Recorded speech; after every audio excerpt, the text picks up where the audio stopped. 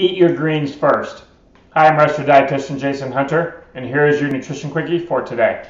Apply and strengthen your nutritional foundation with multiple quickies like this. I use this strategy with my clients and have them eat their greens or vegetables first, along with their protein. It's a great way to ensure you are getting in your vegetables, and it also helps with eating fewer calories at each meal. This tip can also help with slowing down the rate at which carbs are absorbed, which may benefit short and long-term blood sugar control.